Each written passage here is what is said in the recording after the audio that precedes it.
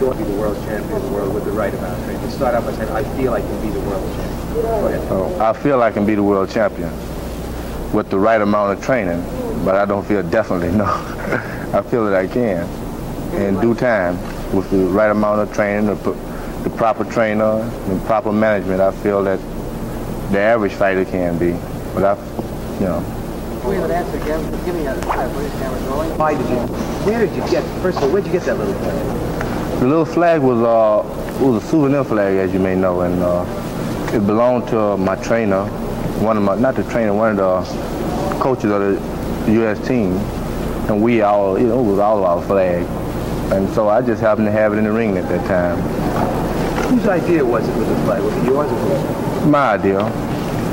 And again, it just happened. It wasn't, anyone's idea. I just reached up and got the flag, Did you think of it before the fight?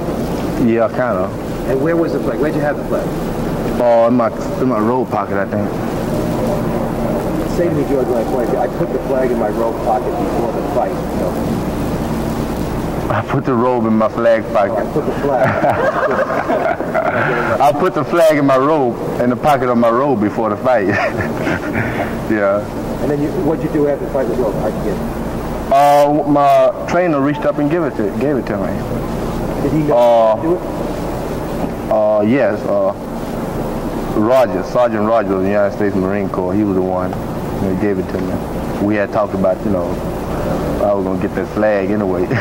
But we didn't know we were going to win, We just hoped we were going to win. It was your idea. Right. And actually, were you trying to show that you were a good American and that you felt for your country? Well, like I said before, I was proud to be a member of the United States Olympic team. And I was proud that the United States had won another gold medal, and I was the fighter who won it. And I waved the flag, Are you proud of your country, George? Yeah, I'm proud of my country, very much so.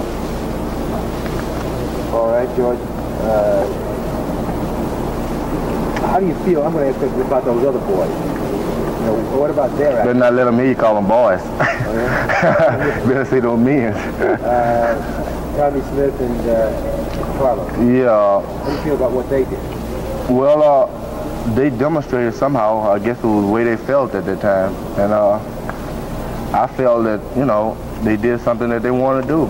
And this was about all I, had time to think about.